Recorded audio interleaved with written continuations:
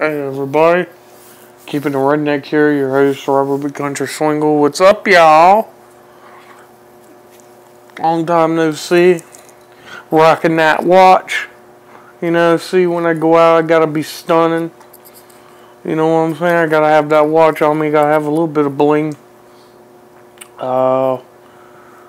What's up, everybody? How's everybody doing? I hope everybody's doing okay. I'm in a good mood. I just got done talking to my sister, so, you know, my nephews, man, I'm so proud of them.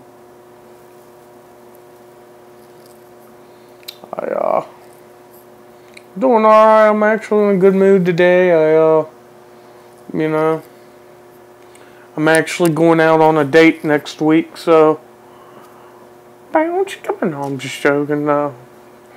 Dinner, movie and dinner. But, yeah, I'm doing alright. I'm trying to stay positive, you know, and live life, and that's the only thing you gotta do. Man, Charlie checking in, man. All my angels and demons. Right there. Know what I'm saying? You know, I gotta thank my higher power, man. I gotta thank the higher power, man. Come on, Charlie. Really? You really think that you're going to sit there and call my buddy Scotty's wife names?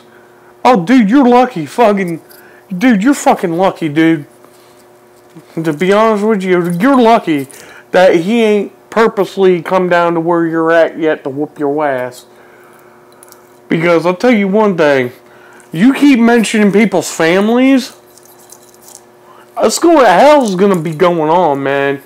And you're gonna go through a lot of shit. So, don't fuck with my boy Scotty, Charlie. Don't fuck with his wife. Back the fuck up. Let me tell you something, Charlie. You done fucked up. And now look where the hell you're at. On the road again. Going to smooch off another bitch. So, you know, Charlie, suck it the fuck up, grow up, and get a job. Peace.